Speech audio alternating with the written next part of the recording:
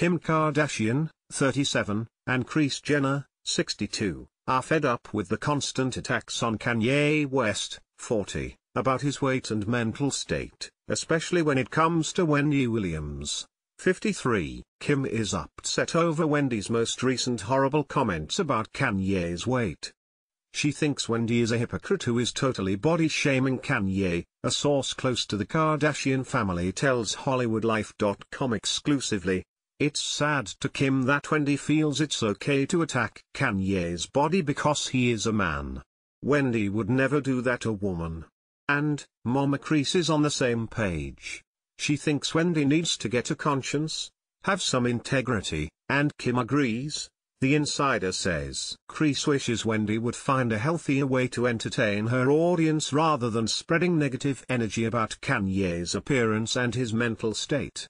Kim and Kris are fed up in general over Wendy's relentless attacks on their entire family day in and day out.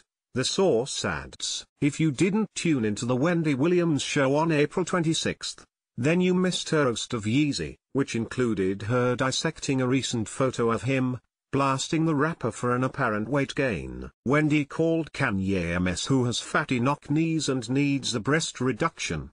She also compared him to Rob Kardashian, 31, who's been struggling with his weight for years.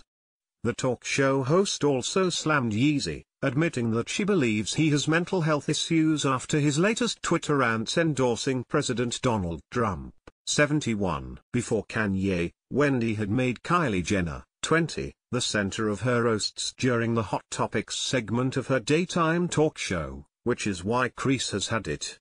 Just recently, Wendy claimed Kylie's too young to be a mother, on top of her constant comments that Travis Scott, 25, is going to leave her and their child, Stormy Webster,